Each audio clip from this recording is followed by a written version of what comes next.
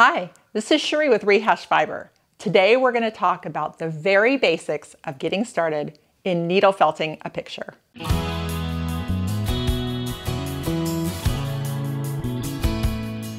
It is so much fun to needle felt.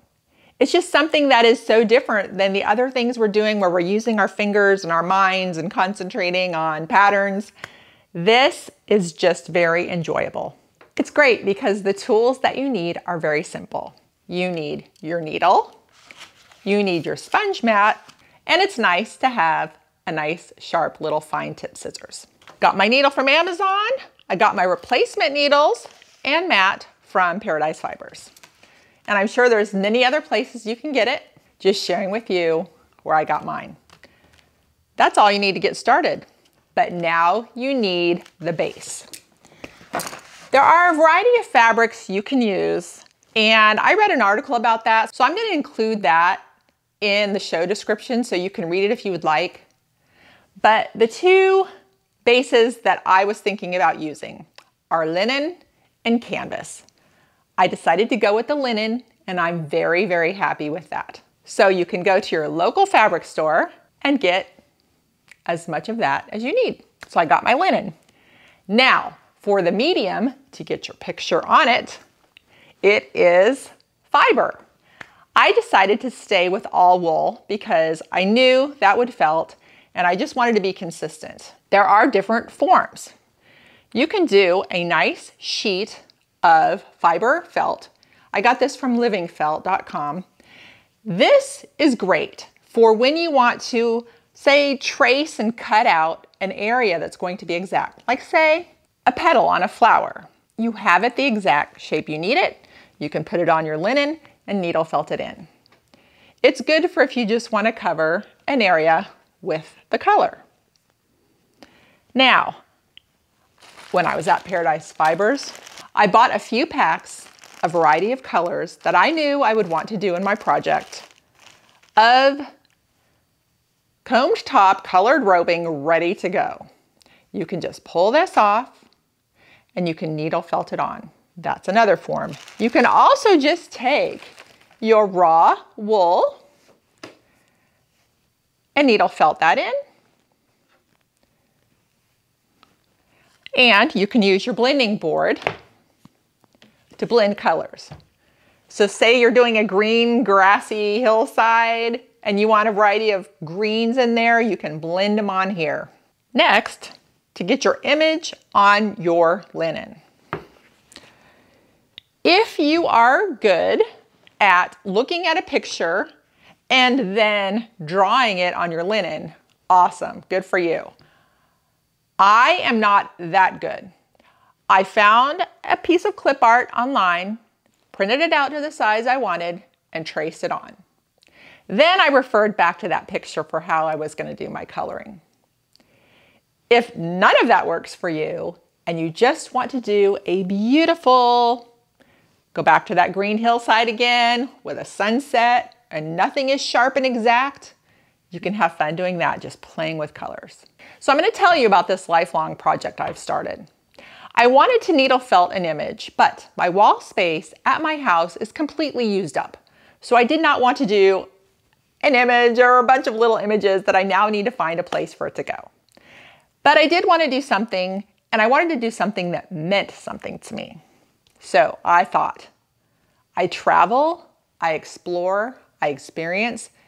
From each of those, usually something comes from that I really keep visually referring back to. So I decided to do that on this. I got a few yards of linen. I had my daughter, who is a great artist for her hobby, to draw the United States on it.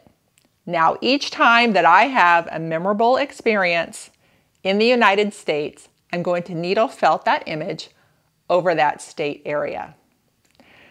So I got started with the loggerhead sea turtle in the Gulf of Mexico for a couple of reasons.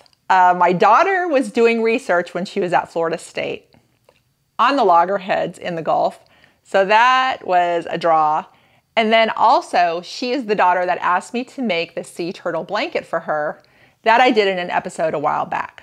So I'll include that episode at the end. So I thought that would be a great place to get started. So check out what I was working on.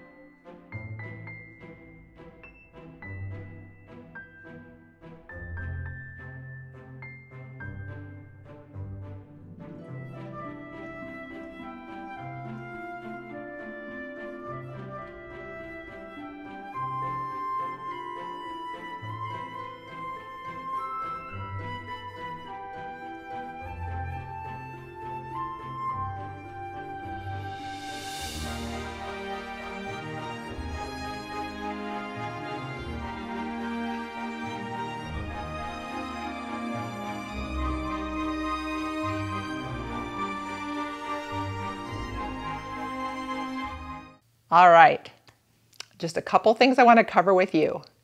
If you're not sure on how to do edges, I did them a couple of different ways. You can actually just continue to needle felt in around the edge. But if you want a more exact edge, you can take your fiber, bend it over, and you see that nice edge there? Now you hold that down and needle felt that in. That really helps. Also, if you want to outline something, you can take yarn, or I did a spun single, and you can make it an outline and needle felt that in. So that's a couple of things you can do. Just think about the image you want, and do you want it more outlined or do you want it more flowy? It's up to you. So I hope this helped you if you were thinking about starting to needle felt. I urge you to just get started. It's just really fun to do. All right, everybody, happy needle felting, and thanks for watching. If you're enjoying this programming, I invite you to become a supporting member. There are a couple of ways you can help out. You can go to my website, rehashfiber.com, and under supporting members, it takes you to Patreon, where you can give as little as $3 a month. If you sign up to Patreon, you get a little thank you gift of the Rehash fiber pin, and that's mailed within the United States only. The other way you can help out, also through my website, is check out the merchandise. There is a ton of fun things, from t-shirts, water bottles, coffee mugs, project bags, and more. So your support will go to the fees that it takes to keep this going every month, products and road shows, and more. So thank you for any amount of support, and thanks for watching.